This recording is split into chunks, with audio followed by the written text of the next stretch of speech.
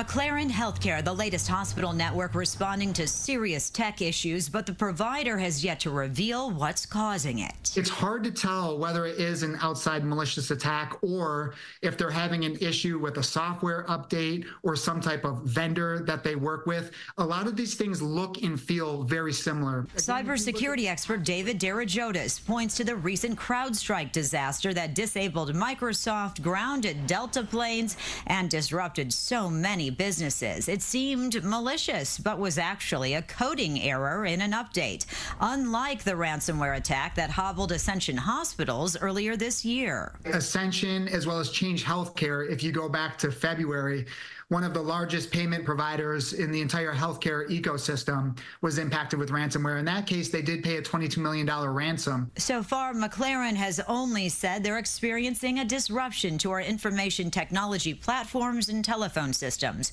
We are working to determine the extent of the disruption and do not have a time frame to restore functionality. We sincerely apologize for any inconvenience this may cause our patients. McLaren says out of an abundance of caution, they may reschedule some elective procedures, but if you do have a scheduled appointment, you should plan to attend unless contacted by a patient care representative.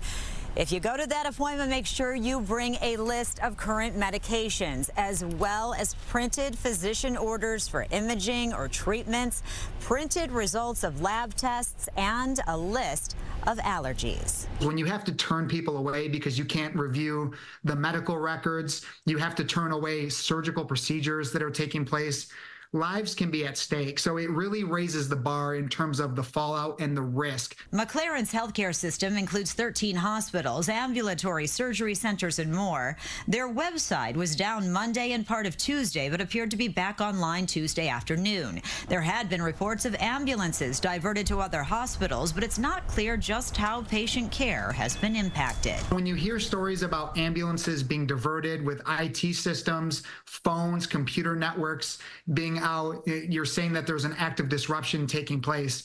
It sounds like malicious activity to me. For people concerned about their personal information, Derajotis says keep an eye on your credit report and your explanation of benefits. You want to look for any red flags that you may see in terms of services that have been provided or procedures that are being documented under your name. You're going to want to review your credit report consistently. In Southfield, Amy Lang, Fox 2 News.